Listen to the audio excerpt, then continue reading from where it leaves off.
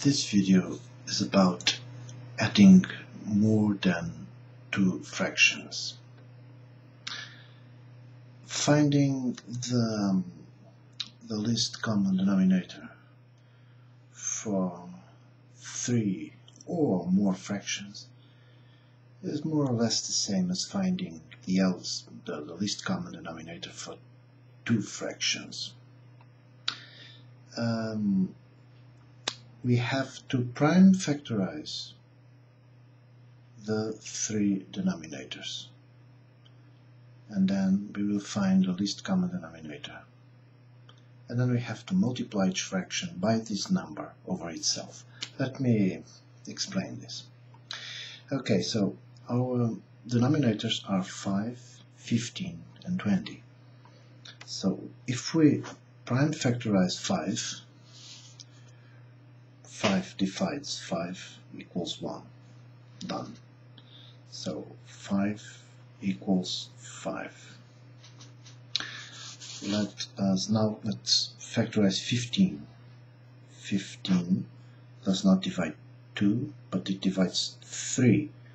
We'll get 5. We divide 5, we get 1. So 15 equals 3 times 5. Okay, let's factorize now 20. 20 divides 2, we get 10. Divides 2, we get 5. Divides 5, we get 1. So 20 will be 2 times 2 times 5. Okay, so the common factors are, there is only one common factor. It's 5, 5, 5. This is a common factor. Okay? So the least common denominator will be 5 for sure. It's the common factor, and all the uncommon. So 3 is uncommon, 2 is uncommon, and the other 2 is uncommon too. So the least common denominator will be 2 times 2, 4 times 3, 12 times 5, 60. Okay, not bad. Least common denominator will be 60. So we have to go back here, and we have to get a 60 here, a 60 here, and a 60 here. I'm going to rewrite them. So 4 over 5 plus 7 over 15 plus 9 over 20. Okay, so we know that the least common denominator is 60, so we have to get 60s here. Okay, I need a 60 here, so I have to multiply this number by 12. Okay, so I'm going to multiply this number by 12. Of course, I have to multiply the top by 12 too. What about this one? The common denominator is 60, so I have to multiply 15 by 4. 15 times 4, we get 60. So we have to multiply the numerator by 4 too. What about 20? Well, we multiply 20 by 3 and the numerator by 3. Okay, now this can't be hard now.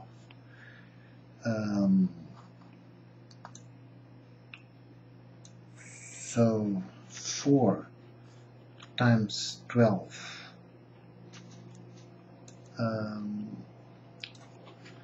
4 times 12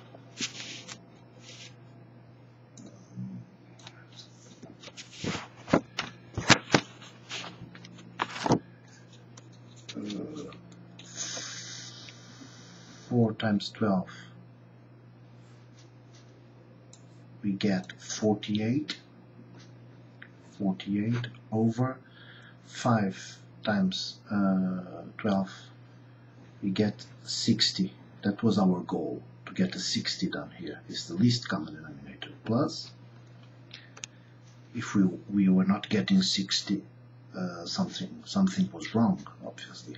4 times 7, 28 over 60, plus 3 times 9, 27 over 60. Okay, we are okay now. So we have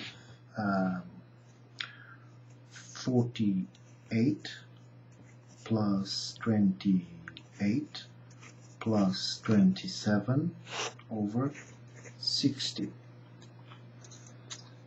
Okay. Well, you guys can do it. 6, 8, if I'm not wrong, I'll get 103. Please check. Over 60, right? Over 60. Well, okay, and our final result, since we cannot reduce this fraction, is 103 over 60. 60 was our least common denominator. So always do that, okay? If you have this to add 3 fractions, okay, you still have to find the least common denominator. But this time you have to prime factorize all the 3 denominators, okay? And do not forget that the least common denominator will be the product of the common and uncommon factors. So the common factors are the ones that will be here in every single number. Okay, but use only one. Like here, we use the common factor only once. Okay?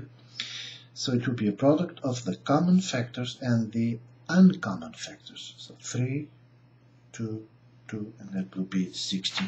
And then you have to go back to your fraction and multiply by the appropriate number to get 60 on the denominator. So you will get 60 in all the denominators.